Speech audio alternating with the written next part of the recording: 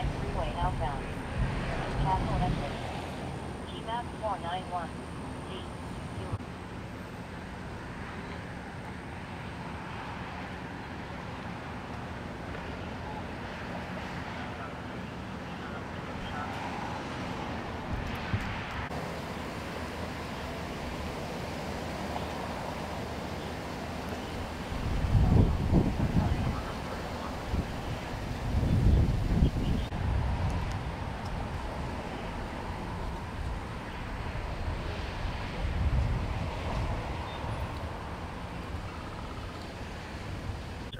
Can we start with your name and title, please?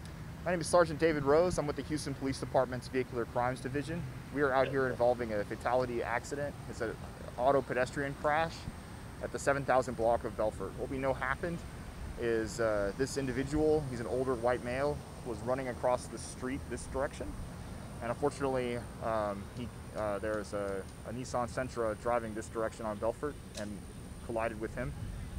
He was pronounced on the scene. Unfortunately, that vehicle drove off down there to that street.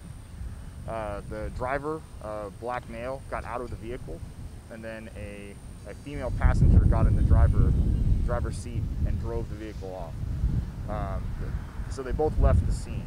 So that's failure to stop and render aid. That's a crime in the state of Texas.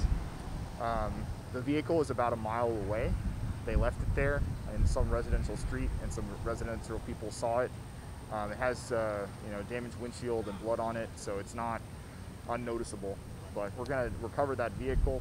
We already have a unit on it, and we're going to process it for DNA and prints, and hopefully we can find out the people that were operating that vehicle at the time of this crash.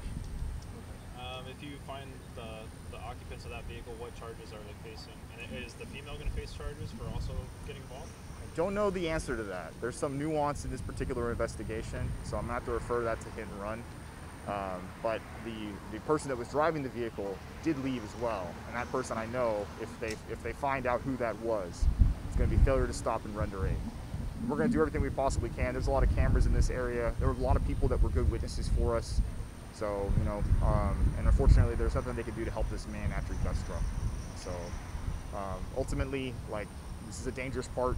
This Bellfort and all these major 4-lane roads with medians in the middle. Westheimer, Richmond has even more lanes. It's just incredibly dangerous to cross the street, particularly at night, with these traffic people driving at a high rate of speed.